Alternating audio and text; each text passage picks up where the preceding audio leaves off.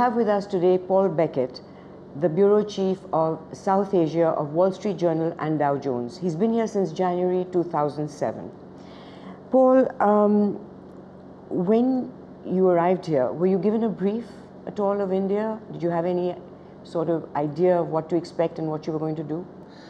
Not very much at all, to be honest. I hadn't much experience, to my shame, before that.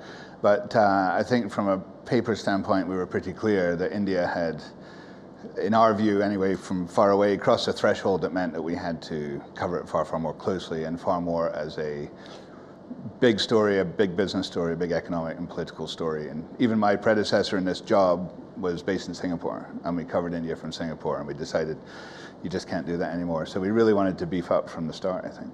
Has the big India story turned a little sour now? Yeah, I think it has. I mean, I think when I got here, there was huge optimism. In fact, the first year we were here, we did this big series called India's Great Leap Upward. And it won an Overseas Press Club Award, and people loved it. And it was like, come on, you know, the whole country's off and running, it's on the rise, and we're all going to join up with it. And last year we did a series called Flawed Miracle, which was also won an award, but it was a completely different series, which was like, this hasn't worked out as a lot of people thought it would. And I don't think we were wrong in either sense. I just think we reflected what the vast majority of, or a lot of Indians were thinking as well. Does the Western corporate world lobby for change of Indian policy and change in the red tape? They do, yeah. I mean, I think they, well, in terms of lobby is a loaded term, but certainly they press for it anyway. I mean, I think the US Embassy here in Delhi, I mean, one of its big roles is commercial access, and the US officials are very upfront about it. Do you see a division between what is happening in private enterprise in India and where the present government is at? Is it, as I would suggest, that this government is still in a socialist mind frame with lots of bills pending which are like free dole, and the country itself is in complete liberalization, globalization mode, and that's where the clash is? I think you'd have to define the country a bit there, to be honest. I think India's business community would adopt every reform measure that the government has proposed and has pending and everything else, but it's not India's business community's issue to deal with the hundreds of millions and still hundreds of millions of people who have a difficult time making a living on their own. So it's just inevitable that any Indian government is going to have to focus on the people that need that help. What the best way of help is, you know, is a matter of debate. I don't think it's NREGA, and we've written that. I do think, you know, that there's been a big emphasis on subsidies in this country that could offer a political opening on the other side, let's say, but it never does for some reason. In the short period that you've been here, how have you picked up all these Indian Hinglish, especially in your satirical pieces, like we passed a motion in Parliament, Chak De. I didn't write that, did I? Aam Aadmi. I think you did. India Real Times. Yeah, I know. Yeah, you pick it up just by being part of the culture. I mean, this is a very, very accessible culture, a very accessible country. Do you see Indian films? Yeah, some. So you got honestly, but with not as much Hindi as I would like to have. With very little, as I say. But I love Indian movies. But you included Chak De, another term. Yes. Of course, naturally, there is a big difference in your articles in India Real Times and the satire in them. And I think the satire is the most fun. It's just, I don't know how you got... I hope it'd be more fun in our business reporting. I don't know how you got our ethos, but I guess it's part of Western imperialism to come here and tell us how to do it. It's the only journalism you can do between 11 p.m. and 2 a.m. Fiki, you wrote a kind of a sarcastic piece on them. What do you think of them? What do you think of the organization? Rajiv Kumar is great. I like him very much. I think, I didn't mean it to be sarcastic. Is that the one about the points that they had for fixing the economy? Yeah. Honestly, for that one, they put out a huge amount of press gumph. You know, they put out these, and you were handed the statement, the full statement, and then they sat down and read the full statement. It was just a bit much. But I just took out the interesting bits as far as I was concerned. How did the judgment on the Vodafone case affect foreign investment, you think, in India? Well, the judgment on the Vodafone case... And the government's reversal. Yeah, the judgment on the Vodafone case was, I think, got India back to par on foreign investment. You know, I don't think everybody suddenly cheered because this was a very lengthy process. It took many, many years to resolve itself. But when it resolved, I think the foreign investor community said, okay, India's back to level. You know, we'll forget it and we'll move on. So that's why in March, when they came out with the retroactive tax laws, which they're still trying to explain, they're still trying to define, and still trying to reassure people about, was brutal for these guys. I think they're just, I mean, you've seen some, IKEA and Coke have come back recently, and that's great. There's a very, very long term. I think for the smaller company that's like, India's, you know, does that fit for us or not? We ought to be there. Their lawyers around them are just saying, don't do it. And I think that's devastating. What motivated you to report on baby Falak? That was something that earlier in the year, my colleague and I, Krishna Pokharel, had done a serialization online, which we decided to try and do it. We just thought Dickens used to serialize novels, so why can't we use the internet to give a chapter a day for 6 days and see if people will come along with you. So it opens up all these possibilities in terms of long-form narrative. So we tried it on the Sister Valsa John Malamal case in Jharkhand, a nun that was murdered, and that had worked out pretty well, and we were looking for another topic. Probably wrongly, we didn't pick up on baby Falak at the time for the journal. You know, we didn't tap in, we couldn't quite see how that would be a journal story. But in a way, I'm glad that we didn't, because it meant that when we thought, well, these work if you have a really strong plot and a great read over the course of 6 days, as you would with a novel. What other personal sagas and personal stories also tell you something about India? What others are there out there? So we started looking into the baby Falak thing. Within about 2 weeks, Falak died. And we thought, well, what do we do now? And I think a lot of people, as we said in the piece, a lot of people were following the story and said, oh, well, that's sad. You know, we'll all move on. And we just thought, well, that could actually be that could be an end in itself for the story. Just because the baby dies doesn't mean that there's, or even more means that there's a phenomenal story that leads into this. So that's how we started looking into it. And it took us, 3 months probably? Well, it's remarkable reporting. To our viewers, I would say if any journalist wants to know how to do a story, you have to read this baby Falak story in India Real Times. Again, Western imperialism telling us how to do it. Again?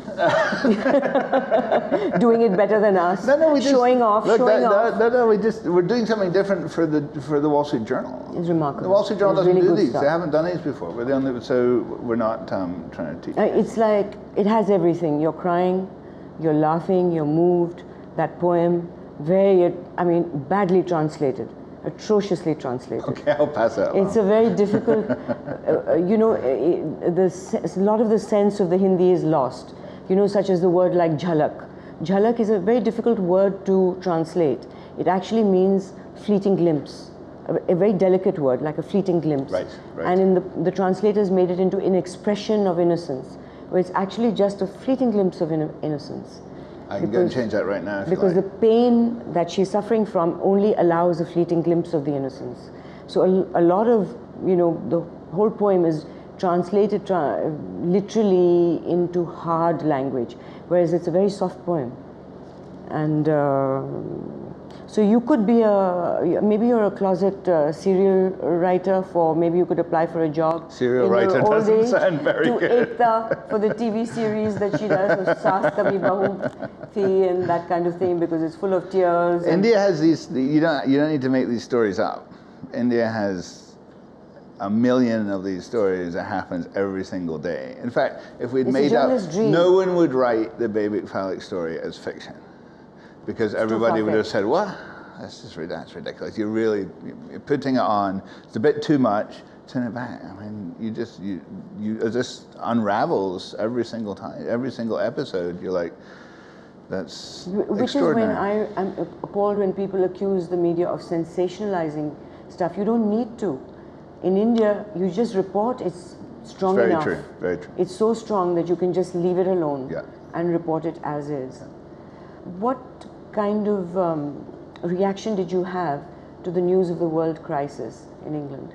From the Dow Jones and from the Wall Street Journal's standpoint, it didn't have any impact on us at all. I mean, we work for the same owner, but they're totally different companies. It did rebound on us a little bit when the CEO of Dow Jones stepped down, but that was in response to the role that he'd held at News in London. So, and it was sad to see him go. Did you hear of these things happening in the sort of in whispers? No, we're not. I mean, I was London bureau chief before I was in Delhi, but that doesn't. We weren't part of the Fleet Street crowd. I mean, I don't think it was a huge surprise to anybody who works in that milieu on Fleet Street or in the reporting crowds. Yeah, I think it's you're starting to see it's across the industry by the sounds of it. But did it leave? Do you think that a journalist is kind of responsible also for the culture that is created by the owner? Because in their interrogation of Rupert Murdoch and James Murdoch, they did bring up this question that you allowed this kind of thing to happen. It could not have happened without you making the kind of demands for the stories that were required for the paper. So do you think, in that sense, that it reflects on everybody? I mean, you've seen as much of this as I have, to be honest. And what they said there and what it's all about, I think they can all speak for themselves. I know at the Journal, the ownership of News Corp has, I haven't heard of any kind of the interference or the influence. The Dow Jones would have been in a very sorry state without News Corp money. So you think that kind of that financial support was essential so you can overlook all this? Not so you can overlook it, so you can invest. I mean, we've added 15 people to the Wall Street Journal in Delhi since I moved here, right? We have 45 people in India, and we produce 25 substantial India pieces a day, right? I mean, 5 years ago, we had 2 people in India. And that's a big investment. And that's why we're aiming at the Indian market. That's why we're aiming at the local market in Japan, Korea, China. I mean, all over Asia, there's been a lot of money pumped into bringing the Wall Street Journal to the world, basically. Is there a political point of view that is generally accepted when you write an article, that you will go in a particular direction? No, absolutely not. Quite the opposite. And the Wall Street Journal, there's a concrete wall, a genuine concrete wall between the editorial page and the news side. And to readers of British papers and to readers of Indian papers, that might be a bit peculiar because you expect a newspaper to reflect a political point of view. And news pages of the Journal are sacrosanct, and nothing's changed in that. Murdoch is known to sort of make his political point of view clear to his editors. And you don't feel the fallout of that? I'm about here, and Rupert Murdoch's about here, okay? So you'd have to ask all the people. To me, absolutely not, never. But Paul, I was here, and Murdoch was beyond on another planet. I did an interview of Richard Gere, and at that time my program News Track was being shown on Star News from Hong Kong. And he did not allow it because they were going into China, and they did not want to do anything that would offend the Chinese. So Richard Gere's political views on Tibet and the Dalai Lama were offensive, and that story was killed. I mean, that program was killed. We didn't run a story that week. I'm India bureau chief, man. Okay. So what is the difference between India Real Times articles and your Wall Street Journal's articles? So the Wall Street Journal articles, I think, are classic Wall Street Journal reporting. There's big emphasis on context, on explanatory, some on business, but really across a range of topics, written for an audience around the world that is going to read these stories, and hopefully in India as well, but they're going to read these stories all over the world, and they need everything explained, and they need it to have all the heft that a Wall Street Journal story comes with. The reason that we started India Real Time was to stitch together a community of interest around India, around the world, that could come to us on the web and have all these people already are interested in India enough to come to India Real Time. So you can engage with them on a more in-depth, granular, familiar level than you can with an audience when you're writing for the whole world. And for example, your live chat on Baby Falak. Yeah, so we did so we did that on there, but also, I mean, you know, if we do analysis pieces on the Indian news, you know, I mean, people with an interest in India are going to want to know that. 17 reasons on why he lost UP. I thought of a few more since then, but I can. Your jokes, your Mamta Banerjee jokes were horrible. That didn't work. Thank you for the feedback. But all the others were hysterical. The apology for your part in Porngate, Air India's sick day, hysterical. I thought they were really, really wonderful. But how, you know, when I'm reading it, I'm wondering, how does this guy get it? How do you get the ethos so on the button? It's just reporting in a different guise. I don't know. You just, it's fun. It's fairly universal, I think. You're one of the rare writers who has criticized Catherine Boo's book. I said it was good and not great. Yeah, not great. It's not damning. But you ended with, and I'll read that, you ended with, the broadest brush is saved for the two greatest villains of all, globalization and the free market economy. Do you think this is persistent in some in the media to demonize globalization and free market without giving attention to alternatives for growth? In India, it's really common, isn't it? Yeah, I think it is. I mean, globalization tends to get demonized, but then as a word, even as a word, I hardly know what it means. I mean, does it mean that I can get brie in a delicatessen in Delhi? Or does it mean that 150 workers in America lose their jobs? You know, it can mean all of those things. So, and both may be true, but you can't just say, oh, globalization sucks. You know what? There's lots of hundreds of millions. Usage of that in that way basically says that in the it's all very loaded, right? Text. It's all very, you know, it's automatically, it's just taken to be a bad thing that there's a Westin hotel in Mumbai. Well, okay, but I'm just not, then persuade me why it's a bad thing. Don't just tell me that it's part of globalization, therefore it's bad. Show me the evidence that this is a bad thing, and at the same time, let's look for the evidence that this is a good thing, and then we'll decide on that particular case if globalization is bad or not. So I just get frustrated by this idea. I'm not a huge supporter of globalization. I don't make it or of capitalism. I don't make it a point to push these agendas at all. I'm just like, just define your terms. If you're going to be so, that was my issue with the book. That you've got incredible insights into the garbage that India creates, and incredible insights into the wonderful insights into the lives of these poor people. But beyond the slum, it was like everybody, oh, you're bad, you're bad, you're bad. These guys are awful. That's what I felt like. I just wasn't sophisticated in that way. I'd love to have seen those people treated with the same 360 degrees that was applied to the people that they interact with. But you also pointed out serious journalistic holes. Like when I was reading your series on Baby Falak, it showed really hard work, painstaking reporting, fact-checking. It was journalistically correct. And you pointed out journalistic mistakes that Catherine has made in her book, leaving out, not following up certain interviews, not interviewing certain people, leaving question marks. And just going with a mood, sort of a mood book, a mood piece, which is wonderful to read. But what you pointed out could only be critiqued by a journalist, because you would expect those questions to be answered.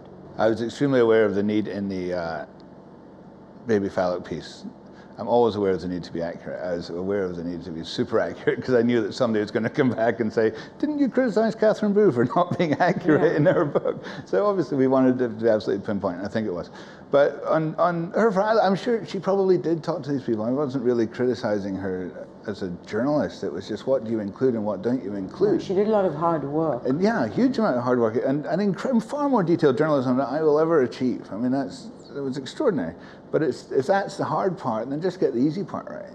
And the easy part is just for someone who knows or thinks about it, saying, okay, it was the Taj and the Oberoi and the Trident and the Chabad House, right? But an editor could have pointed that out. Either that, or she just thought that was how these folks think about it. People said to me afterwards, they were like, you're ridiculous. You're just trying to nitpicking. You're just trying to look cool because you're criticizing Catherine Wood's book, because everybody in Mumbai refers to it as the Taj and Newbury. So I'm like, okay, so it was really more whose narrating voice are you going to adopt? Are you going to view it from the point of view of the people in the slum who might just think Taj and Newbury? Or are you going to take me as a narrator and say, actually, this is what happened? And didn't quite find the right voice on that, I didn't think. But I was also intrigued by your pointing out the interviews she didn't do. Yeah, but she may have done them and then just... Not put them in. Decided not to let me know that she had done them. It's a lesson for journalists, because very often we have a tunnel vision on a story, and you get what you need for the story that you have in mind without thinking that perhaps there is another side, which could kill the impact of the story that you have in mind. Yeah. And we do that often. Yes. By excluding other interviews. The other side of the story, I mean, I do think it's a quite often a failing, is that the other side of the story is either non-existent or it's so buried that it's pointless, right? I mean, it's just a tenet of Wall Street Journal journalism that the other side gets their shot really high up in the story, because a reader needs to know that. The other thing is, if you save the denial to the end, assuming that someone denies it, then as a whole reader, you're like, okay, oh, I'm almost at the end. Wow, that was really, and then what? No, it's all untrue. You get whiplash. You're suddenly like, whoa, wait, what? Somebody said it. You got to take that stuff, put it up high, and show the reader everything you have, and then make your case. And then that is just much more convincing. I hate stories where you're just like, oh, you had a good argument there, or you're onto something really good there, but you just lost credibility because you didn't follow the basics. In the Bhattacharya story, the family in Norway, you wrote about the Indian media. Because ever since this case first erupted, it has been driven by the media, hand in glove with the Bhattacharyas more than anything else, in most negative, distracting ways. We had Arnab Goswami demanding answers. We were completely blinded with a sort of humanitarian view of the situation without fully being aware of the facts, and got carried away in saving these children from the wicked Scandinavians. Yeah, the wicked Dickensian Scandinavians who would take their children away from their families, from their parents. And so what do you think of India's current journalism, the way we do it, the way a story is taken, instead of getting nightly news at 9 o'clock, we have people shouting at each other with debates? I think there is a big variety in Indian journalism still. There's whole television, there's whole newspapers, and even within both of those, there are vastly differing standards of quality. So blanket statements are very difficult. I would love there to be a daily newspaper. I read them all. I like bits of all of them. And there's some I just have to read because you have to read it, even if you don't like it particularly. But I would love there to be one. I woke up and I thought, God, this newspaper views the world like I view the world, and I like viewing the world, and I trust viewing the world through the prism of this newspaper. For a lot of people, you read a newspaper sooner than you talk to your spouse in the morning, right? So that's important. What that newspaper says to you, you should understand the world through that prism, and you should like the people. That's sort of a little bit why we do the satire and that sort of stuff. It's just, okay, you want that paper to be everything, but you just want that journalism to be, you want to put your feet up and read it. And I just think there's such a shortage of really great stories that are really convincing and really explanatory.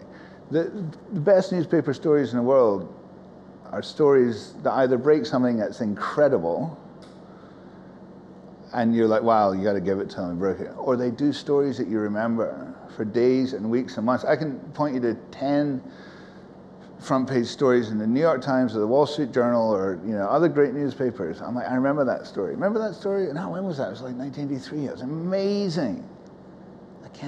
When was the last time you were able to say, I remember that great story for what it told me about something you read in the Indian newspaper. And I think that's sad. I think readers want that. And I think the newspapers have probably got caught up in a TV-style news cycle without doing what papers do best, which is back off, or can do best, which is back off and say, we're going to take the time.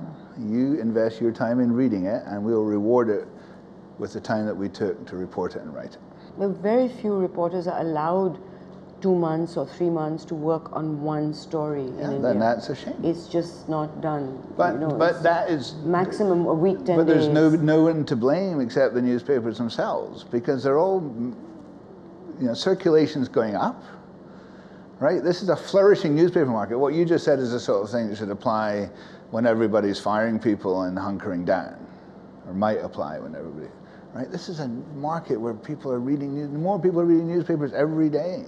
The Indian Express, according to their billboards, is adding, readership was up, what, 30-something %, right? And they should be like, okay, then let's reward this with journalism that India deserves. And that's just all too rare, I'm afraid. You've written about paid news. Yeah. What do you think of Times of India's business model? I mean, I told you ask that on every interview that you do. Well, recently I would imagine that if the Wall Street Journal or the New York Times sold their front page to an ad, there would be an uproar.